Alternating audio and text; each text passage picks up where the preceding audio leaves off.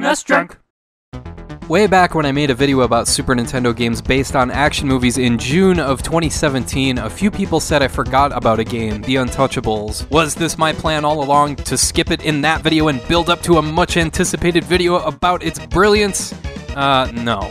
Actually, this game is not based on the movie starring Kevin Costner. It's based on the short-lived 1993 TV reboot, which is weird because apparently all the other Untouchables games from the time were based on the movie. I'm talking about the games on the NES, Amiga, Commodore 64, ZX Spectrum, on and on. But I guess the publisher and developer Ocean decided to base the Super Nintendo edition on the TV reboot instead. In the end, it really makes no difference either way because each of the games are pretty similar in gameplay and in structure, with the one major difference in the Super Nintendo game being able to choose which of the 4 missions here that you want to start with. Finish those 4 and unlock a 5th, which is a boss fight against Al Capone.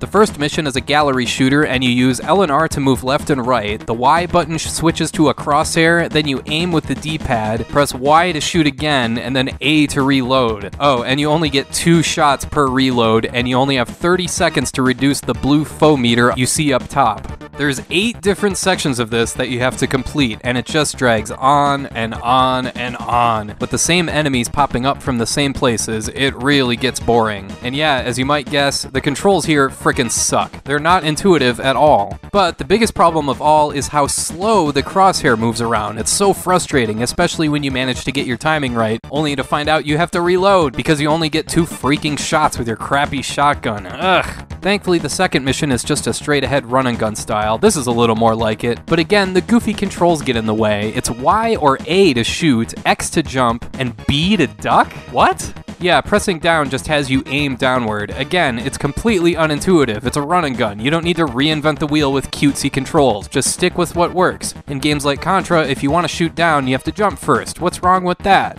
And again, the time limit is an issue. You have to be on the lookout for these clocks to extend your time. And then eventually, it's back to the gallery shooter stages with your god-awful shotgun. And Mission 3 is more of the same, but at least in this one, you get to use a Tommy gun, and not having to reload every 2 seconds makes this a lot more palatable. It reminds me a little bit of the Sega Genesis version of Dick Tracy. The 4th mission changes things up again and has you playing from a top-down perspective like Smash TV, only here you wander around and rescue hostages. This mission also isn't that bad. It's pretty simple, straightforward stuff, but it's still pretty dang tough. You make your way through the building, get 100% rescued, as you can see the percentage in the upper right, and then get the hell out of there before a bomb blows up the whole building. But then you're back to the crappy gallery shooter stage with your crappy shotgun and a never-ending gauntlet of a boss fight against Al Capone. At least the game changes it up a bit by allowing you to duck behind a wall, but still, this is just brutal. Through it all, you get 4 lives and no continues, no saves or passwords either. So yeah, Untouchables does have some okay stuff going for it, but the bad here is really bad. The same can be said for the NES game. I mean, at least the controls are okay, if only because there's fewer buttons to work with, so there's less of a chance for the dev team to screw it up. But the platforming in that one is just, ugh.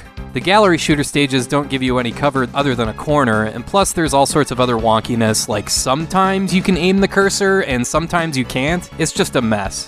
The thing is, with the Super Nintendo Untouchables, I mean, the controls are responsive, as in everything works as it should for the most part. It's just such a strange layout that it takes some time to get used to, and I can't recommend making that kind of time investment in a game that's just halfway decent at best. If you like the idea of blending these 2 genres together, there's a Super Famicom game that never left Japan called The Great Battle 5, where you play as SD versions of superheroes like Ultraman and Gundam. And if you like the whole Untouchables gangster motif, then check out the arcade game Dead Connection. That's a way better game. That's a lot more fun. The Untouchables for Super Nintendo is untouchable for a reason. It's just not very good.